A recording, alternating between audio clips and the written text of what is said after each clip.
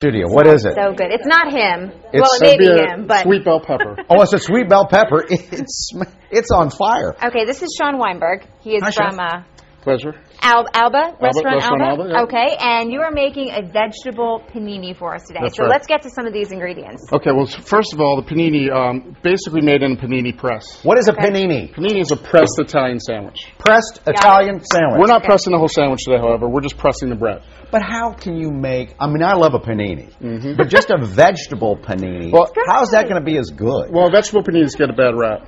And I think that's the problem. That's why I'm here today to show you a couple interesting techniques and a new ingredient, hopefully, for a lot of your viewers. Okay. And that is burrata cheese. Okay, yeah, What? what is that? This is a cheese. It's a mozzarella. It's a fresh mozzarella. Can you see it? Comes from a small little village in Puglia in southern Italy.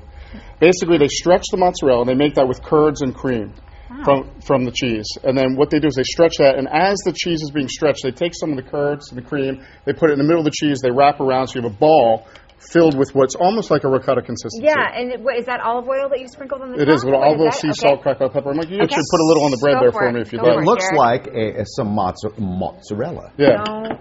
That's too much? Kinda No, that's good. perfect. Great Is that all right? Yeah, just spread it Big out. old wad on there. You're a pro. Thank you. So you named the That's a beautiful ingredient. That right there would be a delicious That's a meal in good enough itself. sandwich right I would there. It put is. a little couple tomatoes. Yeah, exactly. Okay, Roasted so what else peppers. do we have? Tomatoes aren't in season, so today I've actually prepared some roasted peppers for you. Okay. Here's 3 steps of the roasted pepper. You see, people don't actually realize that they can actually Hold roast on. this right at home. Yeah, they're great in the oven. Yeah, right in the oven. And if you could do it right on the fire like this and char the skin up, this is your end result. Okay. Okay, and then you would just peel that off under running water, and then here we've actually marinated the peppers. Peel the Charred part? under running Okay. water, you can peel that skin right off. And these Okay. are cold now? These are cold and marinated with some fresh herbs, olive oil, a little bit of sea salt. Can you put that down? Okay, sorry. 3 ingredients in the sandwich, that's it. So vegetable paninis get a bad rap. All these things would work well just on the grilled bread themselves. Okay. Now, what have you done This here? is actually raw asparagus.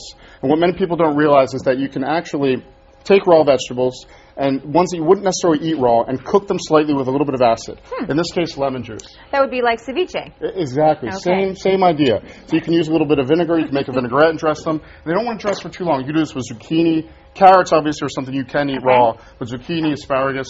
And basically, you just take the asparagus and you shave it with your vegetable peeler. Okay. Like so. Shave your asparagus. Okay. Shave it, Who put it in would have here. thought? A Okay. little bit of olive oil, a little bit of lemon juice. And again, about 10 minutes. Okay. I know. And this acts almost Like as a I'm rushing condiment. you. Sorry. No, not at all. What So is what is that? Yes, that's what This we're is both hideous angling looking, for. right? Hen of the woods mushrooms. What is Hen And of this is Wood? actually how you would find them in the woods. Huh. Okay. Really steaky, really nice. They don't have as much moisture. Most mushrooms are made up of 90% water. You just raw? You can. Go for it. I hope so. Doesn't make it high or anything, does it? Well, Oh, good time. at Restaurant Alba, Okay. we actually cook on live fire at the restaurant. So what I've actually done is taken whole heads of this oyster Oh. mushroom, cooked it on the live fire, and then minced it up. Throw it on there. Okay. And then it'll be another nice little component. We add a little bit of vinegar to this. Can you slice that up for me? I sure can. Slice it in half. Such a diva. Now, Alba, named after Jessica Alba, by the way, little Right? known fact, Sure. is in Malvern. Named actually after a town, Alba, in northern Italy. Is it? Yeah, so here I'll get you all a little bit of slices. Thank you. Mm-hmm. Oh, this is gooey. I know. I Chef can't Sean. wait. Yeah, it's...